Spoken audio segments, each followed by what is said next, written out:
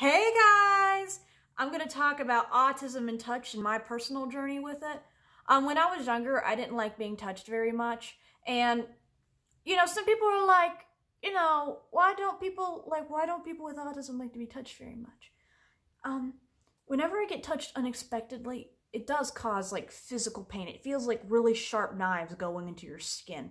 It's very odd. Like if you have lupus, it's very similar to that. Like I've known a lot of people that have lupus, and the pain that people get when we're autistic people get when you get touched. Sometimes it can be very similar to that, which is kind of interesting. It's sad too. It's really sad. I had to get used to being touched. Like when I was younger, I didn't want to be touched very much, but my mom wanted me to get over it. So what she did is she would forcibly touch me, like, just hug me and stuff, even though I didn't want to be hugged. She's like, Islena, you gotta learn how to suck it up. And that kind of helped me get used to being touched a little bit, but it's still kind of painful. Like, if you get grazed in the middle of a hallway, it's kind of almost being super vigilant, almost. So, like, when you wake, like, if my sheets go the wrong way, I wake up in the middle of the night, because I'm like, what's going on? What's going on? What's going on? And, honestly, it makes it kind of hard sometimes. It really does. My hair. I know it's not Christmas, but we haven't put the tree up yet.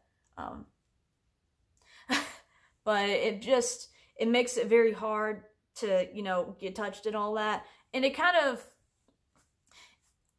when you're in relationships and stuff, I guess it can be a little bit of drag on relationships and stuff too. But there's also a lot, like, when you're an autistic person, you like to hug people, but you don't like people to hug you. It kind of like, you like touching people, but it has to be on your terms. That's kind of like how everything works, I guess, with autism. Because if it's completely unexpected, it's painful. And I still have like bouts of like, hey mom, I can't let you touch me right now. I don't know why. It's super painful. And it's just really weird because it's like little needles in your skin sometimes too. And it's just little things that can just set off. Like when you can be hugging on someone and just in love and just like hugging all over them. And then all of a sudden, I can't do this anymore. And they're like, why? And I'm just like, because it's so hard to explain to people, especially people that don't understand autism. It's very hard to explain. Oh yeah. Don't touch me right now because it's kind of painful, and it's just, it's very hard. But my mom doing what she did and forcibly hugging me and stuff did help me get over some of the issues, but it didn't really get over all of them. It still is quite painful to be touched, but honestly, that's something you can't really work on. It's something you can get a little bit used to, but it can't be like, there's nothing to stop it. It's just, you're in the mood to be touched, or you're not in the mood to be touched. It's just, I guess maybe it feeds off our emotions too at the same time, because I noticed when I'm a little stressed out, it's painful to be touched, but when I'm real happy, most of the time I'm fine, but sometimes it'll randomly pop up to where I can't be touched, and I'm like, also, a lot of people, when you're autistic, you rock back and forth, and a lot of people wanted to ask me about that. My father wouldn't understand why I would walk back and forth. He's like, stop it. And my mom's like, let her do it. There's no harm in letting her walk back and forth. And when we started doing a whole bunch, like, Nashville trips and stuff to do, my music and stuff, and I couldn't really go back and forth. I couldn't, like, rock. I couldn't do any of that. I lost a lot of my creativity. Apparently, a lot of my creativity and happiness is linked to me being able to walk back and forth or rock back and forth. Like, when I'm in my bed at night, I'll rock back and forth.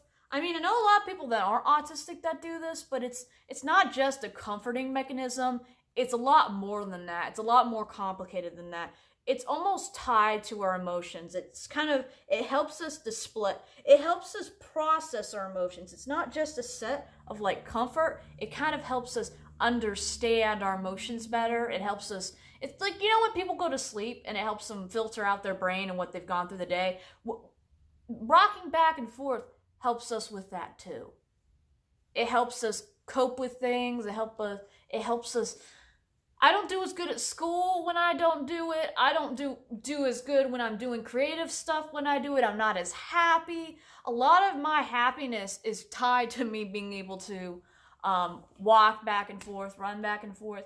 And a lot of times I'm just thinking about random stuff that makes me happy, and it's a good thing. So if you're, like if you're autistic, your kid's autistic, let them walk back and forth. Let them, rock back and forth, because I walk back and forth across the floor all the time. I discovered that on an average day, I take 15,000 steps, so at least I'm getting my exercise in. So I hope you guys have a wonderful day. I hope this kind of makes people understand why, that you can have touch sensitivities with autism too, and also the rocking back and forth thing is it helps. It helps us comfort ourselves, but also helps us process things, and it also helps me personally be creative and be happy and be sweet.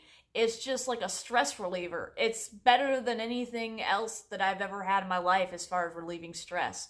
So I hope you guys have a wonderful day and feed the good tree.